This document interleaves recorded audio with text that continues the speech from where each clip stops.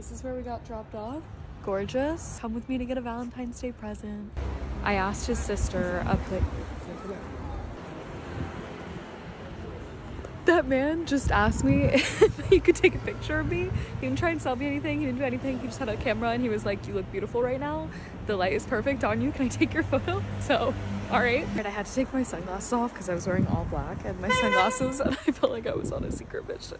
And I'm thinking of getting him something vintage, jewelry, maybe a ring, maybe a necklace. He loves unique things. I want to get something gold. I asked his sister for a good antique jewelry place and she said there were a few on this street. So let's go. This is the first place. I don't like that the name is in English, but we can window shop a little bit. I was there for 1 minute. But across the street we have another store. I had to stop. I went in the cutest store. It was like a home store. It was everything that I love in a store. It was called Layla. I got some really cute candles and candlestick holders, but back on the mission, it's not about shopping for me. But look how cute the little candles are and these little holders. We're gonna take a look. I also could get him something coral. He like loves this color. Okay, that one was $4 signs, so let's keep walking. Oh my god, perfect. Full conversation in Italian, but they didn't have what I'm looking for. There are so many stores here to shop from. This is amazing. We have found another shop.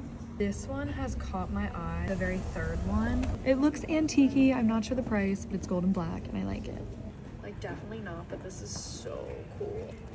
I don't know if I'm being too picky or if I'm being too broke. Do you know how hard it is for me to not be like into the store right now? Oh shit, now I'm going. If I can't find anything, there's always that. So, wait, literally as I said that, oh my god. The best contender is currently this one. So cute. So cute again, I love this store. It might appear that the other shops that I thought were an option are the ones that I was looking at the whole time. So, okay, this store needs to chill. Like, can you not? And in the window too. Can you not?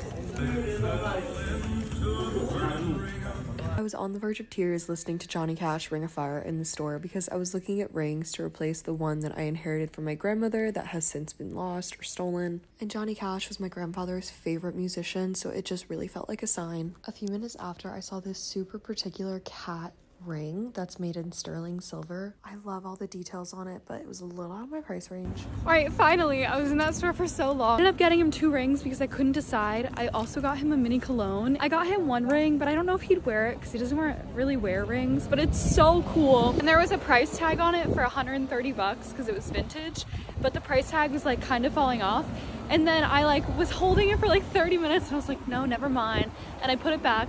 And then the girl next to me 10 minutes later picks it up and asks how much it is because the price tag was off. And he was like, $69. So I was like, I need to buy this.